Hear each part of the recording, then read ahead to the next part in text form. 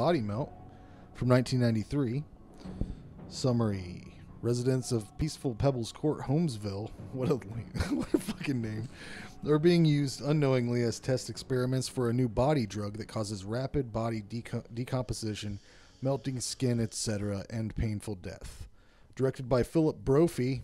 Don't even fucking look him up because it doesn't matter. Written by Philip Brophy and Rod Bishop. See, now I'm going to feel differently about this movie than both of you guys, even though it's Jared's pick. Probably not way different than me. I didn't hate it. Well, from the beginning, the computer sequence where they're showing that computer, I'm like, I love it already, because when they show a computer doing something that it cannot do, that 1990s computer or 80s computer, whatever it is, was literally doing every fucking thing it could do by running that code to make those graphics happen. Star Fox graphics. Yeah. Yeah. No? No, that's not what I'm shaking my head at. He says it's not Star Fox graphics. Star Fox was clearly superior. He's head of this movie, probably. I'm shaking my head because Frank didn't ask me if there's anything I wanted to add. Do you want to add anything? I do. I didn't know where to put it. I put it in the wrong place last time. I'm nervous. Body Melt's got a tagline. The first phase is hallucinogenic. The second phase is glandular.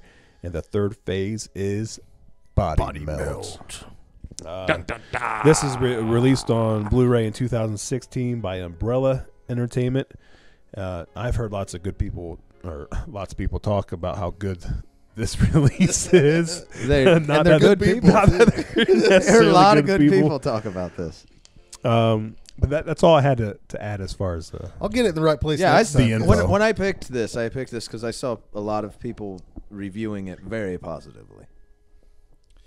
Well, it is something else. To basically describe what's happening, there's a drug company, a vitamin company, and they have a group of test subjects living in like this little neighborhood, kind of. Is that what's going on? What's those things called, Jared? What things? It's not a suburb, but it's like cul-de-sac. Perfect. That's the word. Yeah, there's like 4 or 5 different families there, and I thought it was sort of set up like an anthology movie a little bit because they touched on each family a little bit. I don't know. I liked it a lot. I thought when they introduced the inbred family, I gave it like a lot of brownie points for that.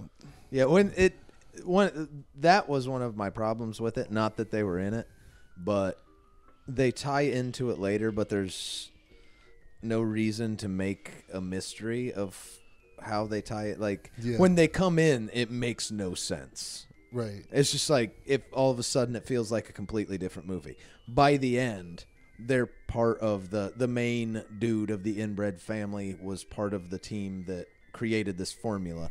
The reason it doesn't work is because he kept the part of it that keeps you from melting. He stole it, and that's why it doesn't work now. So it all kind of ties together, but it makes no sense when they come in.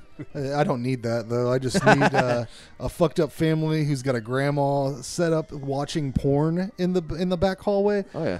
The logistics of that made me fucking love this movie because there's some dude that's like, grandma's porn tape is, it needs rewound or whatever. They didn't have auto rewind.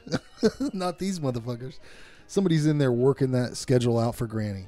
Yeah. But there was actual balls slapping in there. It doesn't. The nudity's right away. In fact, I jotted it down at a minute 30 mark into it. You got boobs and penis right at a minute 30. Boom.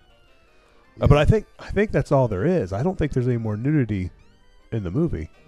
If there is, it's not a great deal. Yeah, not really.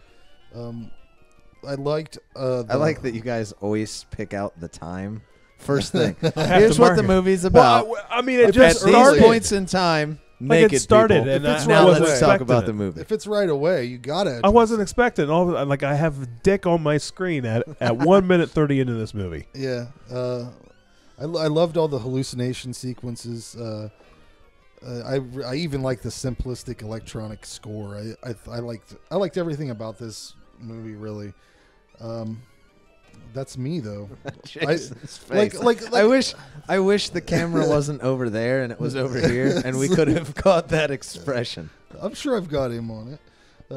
But the Muscle Man's voice, the high pitched Muscle Man, That made me giggle. the kid when the kid gets smashed on the half pipe, and they're like, oh, he's just camping tonight or whatever, and then he rolls over and his fucking face is all smashed. Yeah, the movie has stuff worth watching in it. I thought the death scenes and the effects in it were they're really great. The melt. Yeah, they're really is great. entertaining. They're really great 90s. There's a dick cheese that explodes. effects. Oh well, let me just say, a woman massages a rib out of a guy. Oh yeah, that's good. A pregnant lady drops placenta from her body. And then it A attacks the guy. bodybuilder's penis explodes when he gets an erection.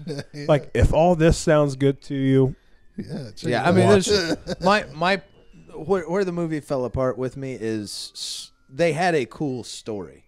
The idea of the drug company.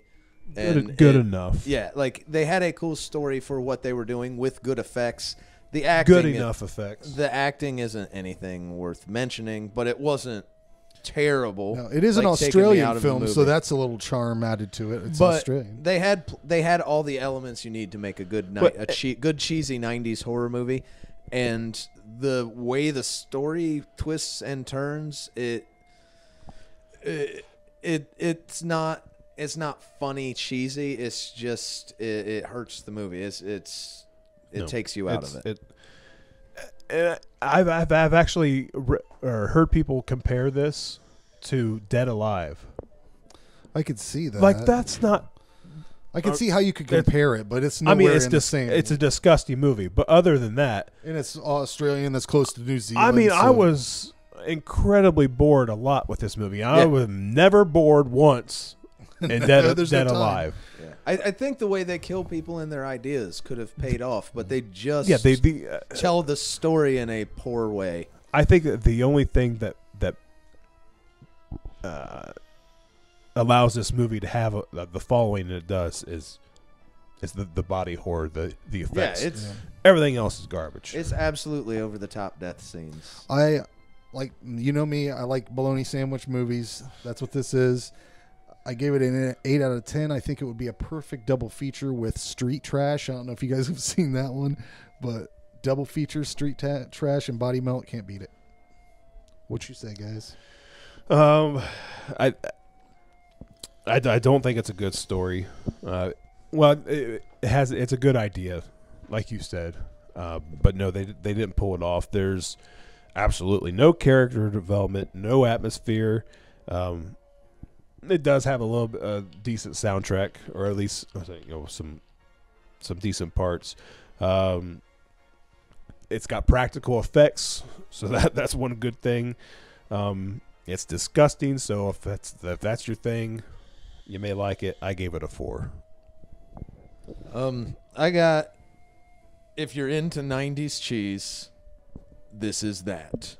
It falls apart in the execution of the story from being really good. And the thing I had in it is overall, it's funny, it's gory. If you're in 90s cheese, I think it's worth your time, but definitely whenever you get to it, I wouldn't put it high on a list. It's worth watching, but I gave it a 6 out of 10. Well, there you have it.